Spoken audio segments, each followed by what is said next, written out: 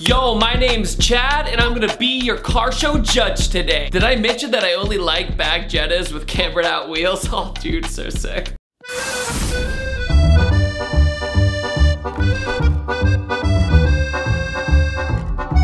I love giving the car community a really hard time. But I feel like since I've been in it so long, it's just like an inside joke between you and me. One subject I've always wanted to talk about is car show trophies. I think they're dumb. But let me be clear, I'm not talking about shows like SEMA or anything like that where they spend their entire livelihood trying to win this competition against very talented people. No, I'm talking about more of the rinky-dink little shows that are in your hometown and people get all of these trophies, mostly for very mundane reasons. Here's the I Like Trophies starter pack. Okay, make sure I go to the car show just to sit in one spot the entire time and never move.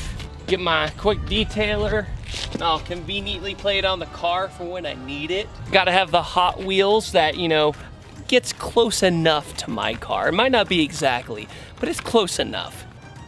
Right here. Okay, now I'm gonna put my Christmas themed Toys for Tots trophy right in front of the car. And a paint matched valve cover just for safekeeping. I forgot to print off my Word document telling everybody what's done to the car, even though it's like seat covers. Forgot my do not touch sign as well. And now I sit and wait to completely hustle the judges or harass the judges and telling them of why I'm a better person than everybody else in this spot. I mean, how often do you know this guy? Hey, how's it going? You wanna see it? See, look. I'm special. Maybe if the judge see that I've won before, I'll win again.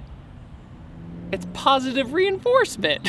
At the end of the day, trophies or awards at the end of a car show is why a lot of people stay. It's why a lot of people stick around the entire day because they want to figure out if they won something or not, and it keeps people in the parking lot, especially if there's nothing to do. So here, let me grab you one real quick. This is one of my favorite trophies I've ever gotten for doing something in the car world. It is for the Shelby GT350 Academy, where I went and did basically endurance laps in a Shelby. Here's the thing though, it might look beautiful and looks cool, but it's basically a participation trophy. But does this mean that I really accomplished something? Did I beat somebody's time? Did I win a race? Did I do it? No, because I'm a millennial and I need verification for everything that I do. Here's another one. This is the top, I can't even remember what's on it. Oh, it's for clean culture, right? So it's a massive car meet kind of franchise in the United States at the moment. And this was for a top 25 best of show, not best of show, top 25. But another thing too is that I was so unconcerned that I was gonna win an award, I left the meet early and got tons of phone calls saying, David, you won and you weren't here. Why weren't you here? The first time I judged a car show was a small little car show in Virginia, and I never realized just how mean you have to be a judge at a car show, because you can't spend a lot of time on a car and you can't really hear the person's full story. You just have to be like, yeah, it sucks, sorry. Or you're like, yeah, I like this one, good enough, here's a trophy. Or you're super detailed and you take way too long and it takes all day. Basically, I was giving everybody 10s that I met out of 10 because, oh yeah, those people were kind of nice and I appreciate their build. You know, like how I am at most car shows in general, that doesn't work as a car show judge. Another problem with being a car show judge is that there's inherent bias in here. There's no way around it. If you're friends with somebody and you're close with somebody and you happen to like their car, you're gonna wanna give your buddy some props, right? You're gonna wanna be like, well, I have this power to give this trophy to a friend, so I'm gonna do it. And let's not even get started on the inherent bias between different types of cars. Domestics, imports, European cars, all sorts of things attribute to this factor of bias and at the same time, preference. You could have a car that's been built from the ground up and not get anything, or you can get a bolt-on car that looks really nice and they'll win the award. Now, it's not really about effort. It's more about what catches people's eye more and also what their preferences is. If somebody hates Mustangs,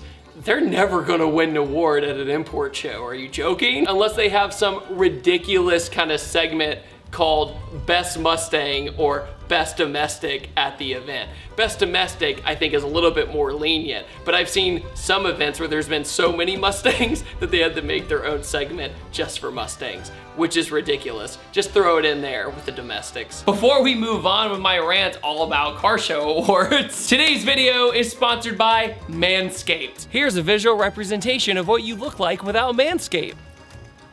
Manscaped is the only men's brand dedicated to below-the-waist grooming and hygiene. Manscaped created the world's first all-in-one manscaping kit and introducing the Perfect Package 3.0 kit, which includes everything you need to take your grooming routine to the next level for the modern man. I'm actually excited to be one of the first to receive the new Lawnmower 3.0 waterproof body trimmer, and it's my favorite electric trimmer. This thing is awesome and comes with a ton of great features, ergonomic design and quality ceramic blades with advanced skin-safe technology, which means absolutely no nicks or snags guaranteed.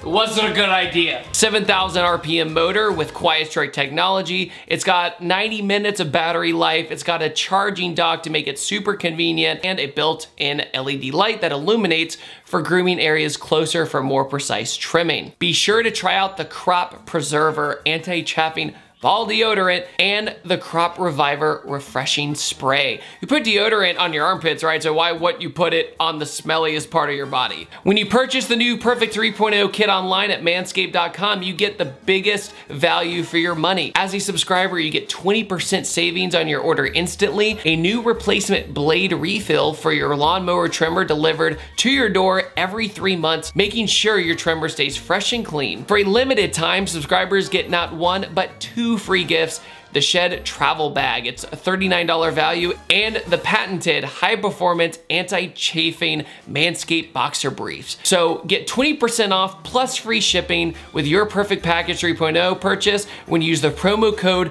BLUE at manscaped.com. It's just so funny how often I see this, and it doesn't matter which state I'm in. It doesn't matter where I grew up in Virginia, this happened. Moving to Georgia, this happened. Car shows in Florida, car shows in California. Everywhere I go, this same generic looking setup where there's a big poster board as well that was, you know, printed off by Vistaprint or somebody, which I do like those when it's something really fascinating. But when you're a supercharged 2013 Mustang GT and that's it, right? Like, for example, we have this one vehicle in Atlanta that was a boat turned into a car. Like, that's a poster board I'm definitely wanting to read. I think that's interesting. Or when I went to the Peterson Auto Museum, because it's a museum, and I read about the DeLorean and all these other amazing cars, the Tim Burton Batmobile, Suzuki's S2000. But when I'm going to my rinky-dink little charity car show where I'm there for one purpose, right? I'm there to donate money to the cause or whatever we're doing for the greater good and to talk cars with everybody else. In fact, I went to one car show where they had a Crybaby Award, AKA people got so upset that they didn't win a trophy that they would give this big baby bottle out and give it to them. Like, what? It just shows how out of hand this can get sometimes. We all know that guy, right? We all know that guy at the end of the car show that gets really upset that he didn't get an award, or he gets really upset that, you know, he didn't get any trophy. My 240 is another example that won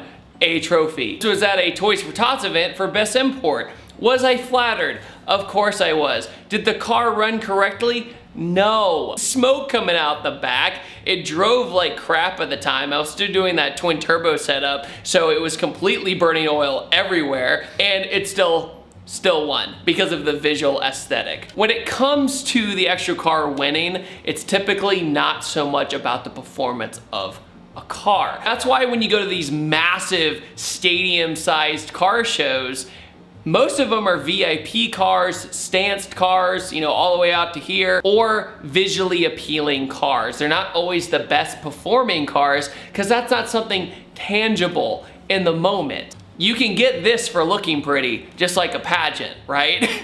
But you can't really win a trophy for performance when you're not racing anybody else. Makes sense. However, when I did get chosen to be a judge for Battle of the Builders, this is the jacket you get if you win Battle of the Builders, essentially. The judges got them as well back in 2017. And imagine telling somebody out of 300 cars, they worked on it for a year and a half or 2 years, and you're just like, yeah, you got orange peel on your paint, you're disqualified. But getting this for me was a huge honor. This is a trophy for me, right? This isn't like, I just went to a car show and some homies were like, yo dog, I like your car. Along with that, trophies should be a true competition. When it's so subjective at a car show, it's everybody's opinion. It's not really a fact at the end of the day. It's not like a sporting event or a racing event. When you get a trophy for winning a racing event or even an autocross, that feels 100 times better than basically winning some car show thing, in my opinion. That's just me. Like up here, I'm not even gonna aim the camera there, but you know, 1 million subscriber plaque, that took me 10 years. That's an achievement. That's not somebody going, yeah, it's kind of neat, here's your trophy. Or this fan art that you guys draw for me. You know, Fortune Auto sent me this skateboard deck saying, hey, congrats for 1 million subscribers. This is a trophy. Now, I'm not trying to turn this into like, here's a photo of my kids in my wallet, you know? I'm just trying to tell you, like, this is the way I see how a trophy should be. It should have some substance to it. Like, I can't believe I never showed this, but this is literally a flag that was on a military deployment overseas and was flown over the base, and a subscriber sent me the certificate in honor of my name because he liked my car videos. Like, that's the real deal, right? That's a winner. Look, here's my completion for the Octane Academy. Is it cool? Of course it is. Does it have a lot of meaning? No. But, you know, I went to Utah and I got my piece of paper. Same with the GT350 Academy. I got 2 participation trophies. Actually, no, wait. I got a trophy from here as well. And it looked like an e-brake, which was kind of neat. Memorabilia is always gonna have more value. So am I being a little harsh when it comes to car shows and trophies and etc.? Yeah, I am, because shows definitely need some sort of end or feeling of closure or finale to their car show. Therefore, people do awards, like I said earlier, to keep people around, enjoy the show some more, and see if they won something. The problem is, that really shows people's character in a good or a bad way. Thank you guys so much for watching this video. I upload every Tuesday, Thursday, and Saturday, and if you like this kind of content, let me know in the comment section below. Let me know what you guys think about car shows and trophies. I will see you guys next time, and take it easy. Have a wonderful day.